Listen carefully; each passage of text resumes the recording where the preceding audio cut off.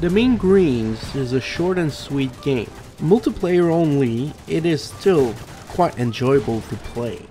Invoking the spirit of the Army Men series, where we incarnate toy soldiers thrown around the real world settings fighting to the bitter end, we have a couple of maps available to us with each their own specific objectives. We have the Capture the Flag, Team Deathmatch, Free for all set in very different settings with interesting characteristics to each of these maps. The only problem is that we are limited to only 10 maps at the moment, and it's already been a year the game is out, and doesn't seem like there's much development ongoing on these new maps. But since there are only 10 maps and a match usually lasts up to 10 minutes, you'll get around them quite fast, which is a little bit sad, but it's part of the game, you know. The mechanics is very interesting, although the controls feels right at home. You have a good control over the character with the third person view, and you have access to a wide range of weapons. You have the automatic rifle, a pretty standard issue gun, nothing too unusual. You also have a sniper, which can be quite useful for long range shooting. You also have a shotgun, which is useful for short range shooting.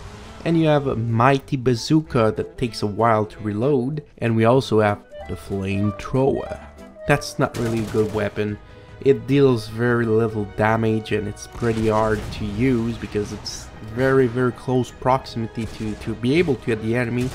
The only real use of the flamethrower is to complete the objectives of the maps. And strangely enough, barely a few seconds we already spoke about everything around the game.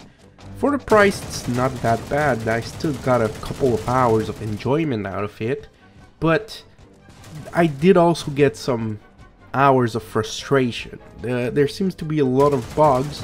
I've been getting a lot of high latency games, but at the same time it's probably due to the hours I'm playing where it's not really my region that's more active and I'm probably connecting throughout in Europe or something, which makes the game really unenjoyable when it's lagging around and you just get shot behind covers, but still pretty fun when you actually get a good streak on your side. So for the price, I'd say wait for a sale, because at full price it's not really worth it, but still getting some enjoyment. I personally got it in the Humble Bundle a couple days back. Hopefully you've enjoyed this short review, and if you did, make sure to give a subscribe and maybe watch these videos too. See you next time.